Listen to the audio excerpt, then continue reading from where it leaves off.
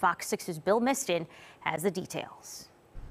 From working behind the razor wire to now being locked up herself, the Racine County Sheriff's Office booked 37-year-old Jacqueline Height in early Thursday morning on 20 counts of second-degree sexual assault by correctional staff, 20 counts of misconduct in public office, and 1 count of providing an inmate with contraband. Height has not been charged with a crime. In a statement, the DOC said this is an active investigation, including the DOC's Internal Affairs Office conducting its own investigation.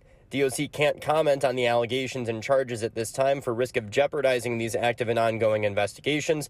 Currently, DOC employee Jacqueline Height is on administrative leave without pay. The Sheriff's Office started its investigation on Wednesday after a tip that Height was having sex with a Racine Correctional Institution inmate. The Sheriff's Office said in a press release the inmate said the two had sex in her office 3 to 4 times a week since April, and a cell phone backed up those allegations, which the Sheriff's Office says Height denied, but then stopped answering questions when confronted with the cell phone evidence. Height of Franksville has been a licensed social worker in the state since 2010 and is a corrections program supervisor. It's unclear if Height has an attorney. The Sheriff's Office says charges are expected to be filed next week. Bill Miston, Fox 6 News.